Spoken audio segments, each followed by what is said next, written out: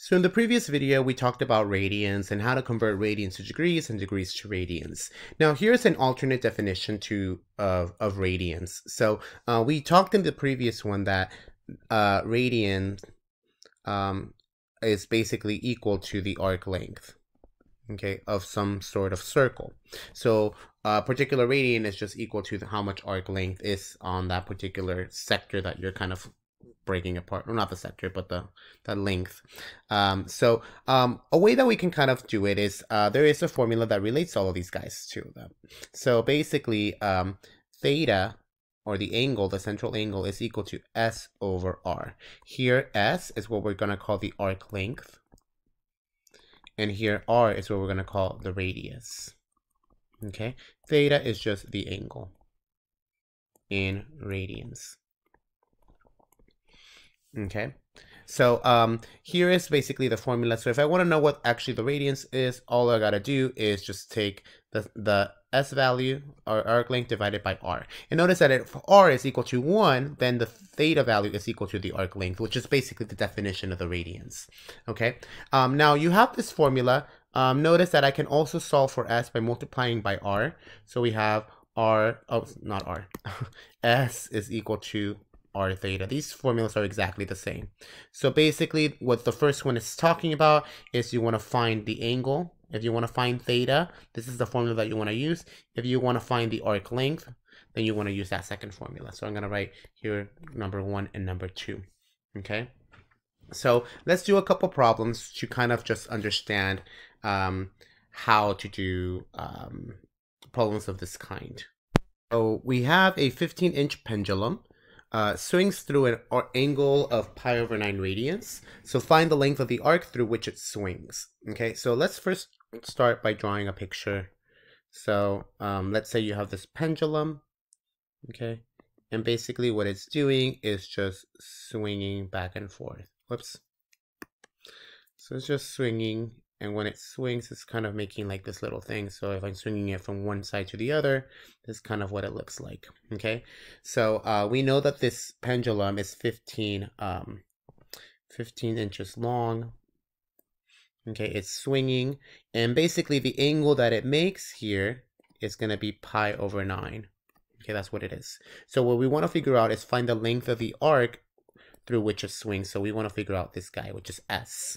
Okay, so if we look at, and this is an S, not a 5.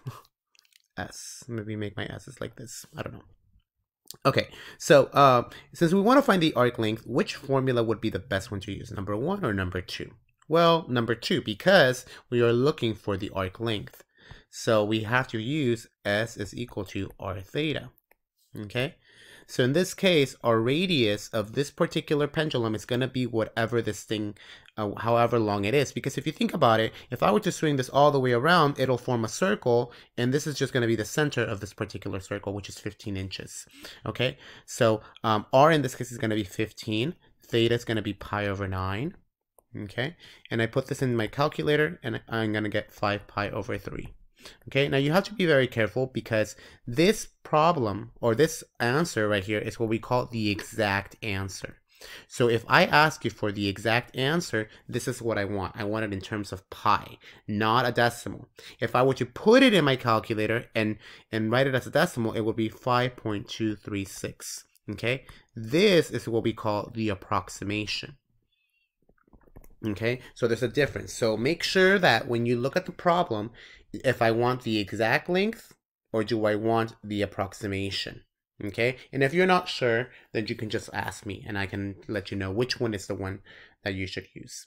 Okay, all right, so now let's do another problem. The distance along the surface of the Earth between New York City and Paris is 3,600 miles.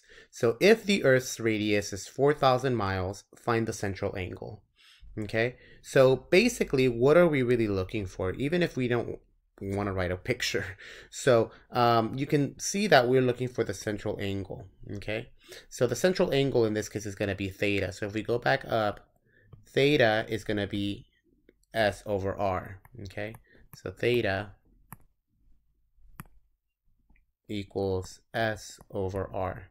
Okay, the S is going to be the length okay? In this case, the length is basically the distance between this to Paris, which is going to be 3,600, divided by the radius, which is going to be the Earth's radius is 4,000.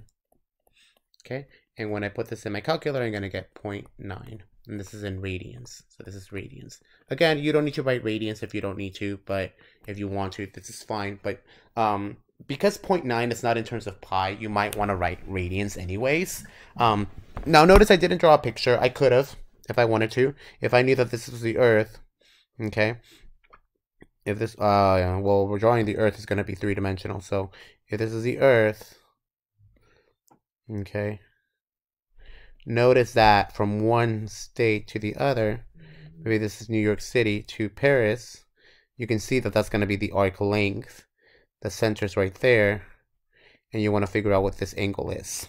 So if you kind of have a little bit of a perspective, you can kind of see that this is basically what this formula is. So, and usually these questions, they are very straight up with what the distance, radius, find central angle. You should be very easy to figure out which is going to be the formula that you need.